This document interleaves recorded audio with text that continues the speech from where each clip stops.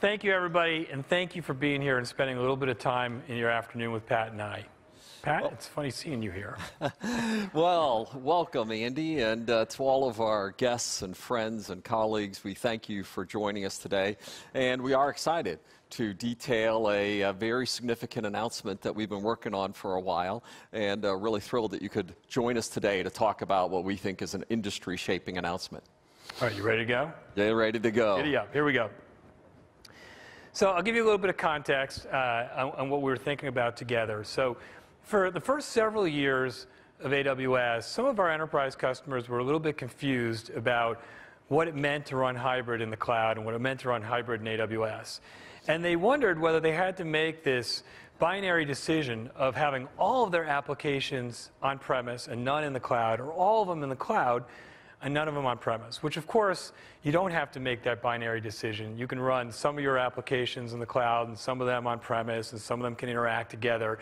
And in significant part, we worked the last several years to help make that happen.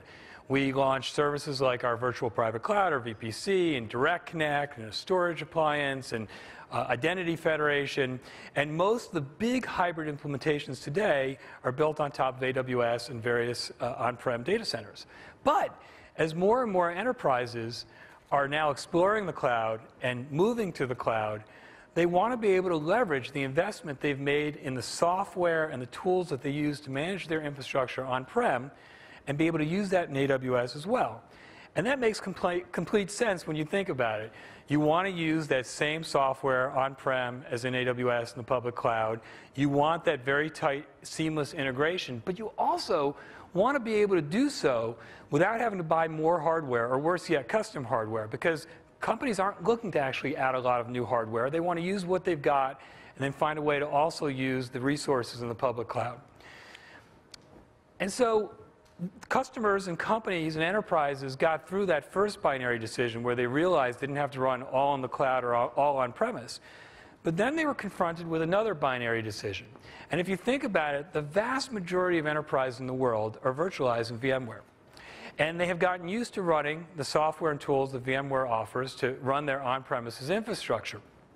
And because AWS and VMware didn't provide a seamless experience and a seamless opportunity to run that same software on-prem and in AWS, they in fact did have to make a binary decision, which was either I use the VMware software and it's hard to actually use AWS in the public cloud, or I use AWS in the public cloud and I have to leave behind the VMware software. And understandably, customers didn't like that decision. And the vast majority of what we do at AWS is driven by what our customers tell us matters. And so Pat's team and my team started talking about this, and to share what we've come up with, I'm going to turn it over to Pat. Well, thank you, Andy. And as Andy indicates, this is the result of our customers telling us what they needed and responding to customers' interest. And what they really were saying is we need a hybrid environment.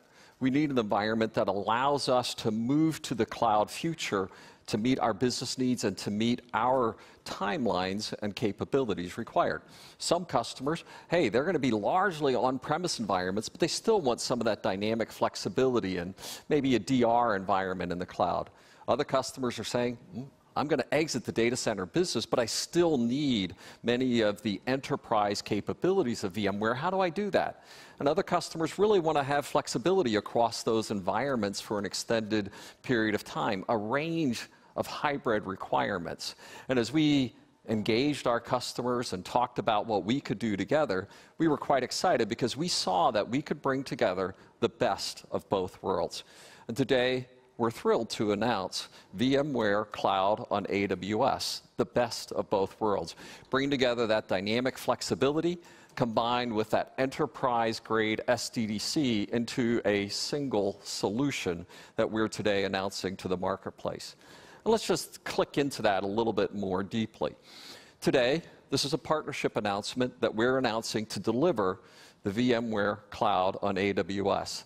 The best of public cloud together with the best of private cloud coming together to deliver a seamless hybrid service that we, VMware, will be presenting to the marketplace.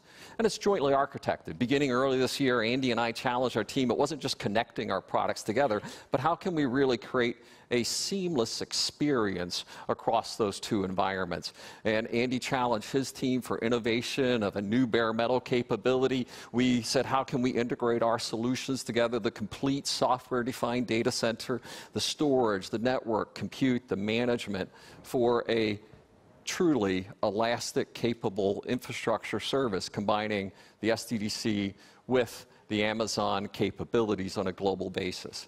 This becomes the primary public cloud offering of VMware, sold, supported, and delivered by VMware. And the result is we give our customers this ability to seamlessly operate across this hybrid environment that we're announcing today.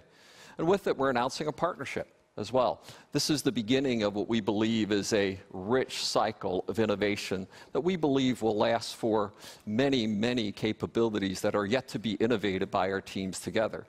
AWS is VMware's primary public cloud partner, and VMware as AWS's primary private cloud partner. The best of both worlds coming together in today's announcement. That's the news that we have for you today. I'd just like to close by saying that we couldn't be more excited about the partnership. We view it as an important strategic long-term partnership, and I really think the real winners in this partnership and announcement are customers, enterprises and joint customers who really want to use the investment they've made in their on-premise software and tools in VMware and be able to use that to run seamlessly in the cloud and AWS as well. And what we've shown is a compelling new hybrid capability, bringing the best of both worlds together, the best of Amazon together with the best of VMworld, a powerful new set of capabilities for our joint customers.